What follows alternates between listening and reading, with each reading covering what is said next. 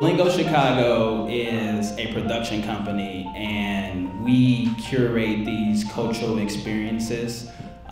We work with a lot of different artists, local artists in the city, musicians, different vendors. The whole point is, how do we get people from different neighborhoods, different ethnicities and backgrounds in the same space as we are in now, and get them to talk more and be social and just kind of learn about each other and what they're doing with their lives, et cetera, et cetera. And so hearing Commissioner talk earlier, he just made me remember we did this event, and I want to say it was 2015 or 2016, and it was called the Lawndale Stories, and it happened down the street at the gallery. And we took over that space when they first opened it, and we used each floor. And we got to have people, old school people, OGs we like to call them, from the neighborhood, and they kind of talked about what, Ogden used to look like, and what Roosevelt used to look like, and what 16th used to look like.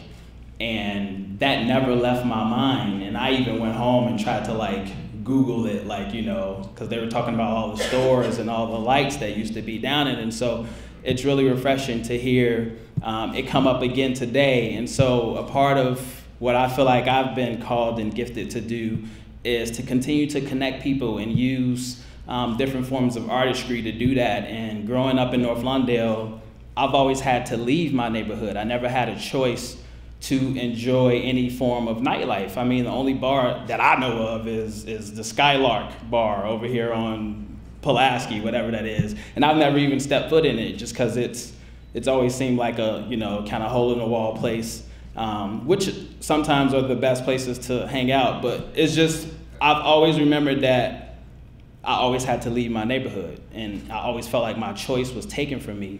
And so it's been my mission to kind of bring some form of social nightlife back to my community. And so the way it looks now, we do pop-ups. So it started in North Lawndale. It started at my house, believe it or not. We used to do house concerts, and we used to get artists to come in my house, and we opened up our home, and we used to pack it out. And it just used to be incredible, and I've always just loved it. And I've always felt like my best self, just kind of connecting people in that way. And so we've continued it on. It started in 2015. Here we are now in 2019, with hopes to get a space somewhere in North Lawndale, because that's where it started. We were able to use Anna Marie's space a couple months ago, and it was just beautiful. It was a Black History event. It was called My Heart Beats Rhythm and Blues.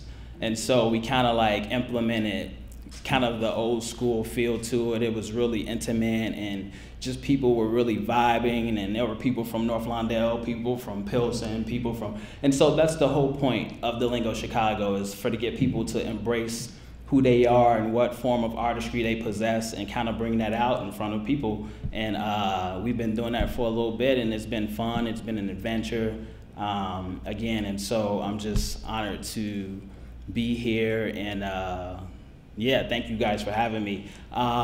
We have a website, so thelingochicago.com.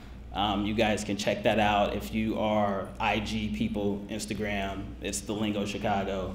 And just stay up to date with the latest and the things we have coming up. Thank you guys.